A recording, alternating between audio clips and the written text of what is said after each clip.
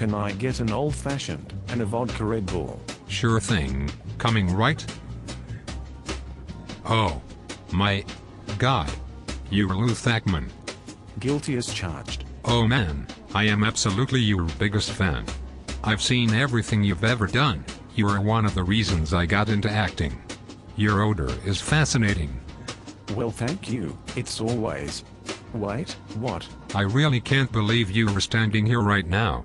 In fact, I just used one of your monologues for my acting class yesterday. Oh really? Which one? I performed a piece from the Dead Poets Society audiobook. As you. As Mr. Keating. You performed as me? As Mr. Keating? Yeah, I like to choose more obscure work, you know, to test my boundaries not only as an actor but also as a human being running in this crazy gauntlet we call life.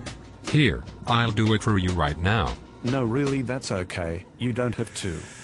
Oh, okay, you're gonna jump right into it. In my class, you will learn to think for yourselves again. You will learn to savor words and languages.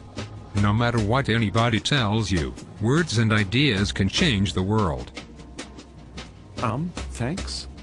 That was very interesting. I wasn't finished yet. That was just a pause in the monologue, or what is commonly referred to as a beat. Come on Lou, you should know that, or have you gone all Hollywood on us? Forgot all about your theater roots? Actually, a beat is not simply a pause, but a shift in action, or thought of a scene, or it can be considered a stress on a line of poetry. That's what I said. Anywho, I'll start over. No, that's really alright, I should be getting back to my table. Oh, okay, where are you sitting? I'll bring the drinks out for you. I'm right over there in the corner, but you don't need. Jesus Christ. Who is that gorgeous girl at your table? You were married, aren't you? Yes I am, and well, she is just a friend of mine. Can I please have my drinks? In a second. Wow, I'd knock the dust off of that, if you know what I'm saying. Yes, I get the drift. And your wife too. What? I've always thought she is one of the classiest and most elegantly beautiful actresses out there. She is an inception of magical woman beauty, and her vessel is to be cherished at an altar like a modern-day Aphrodite.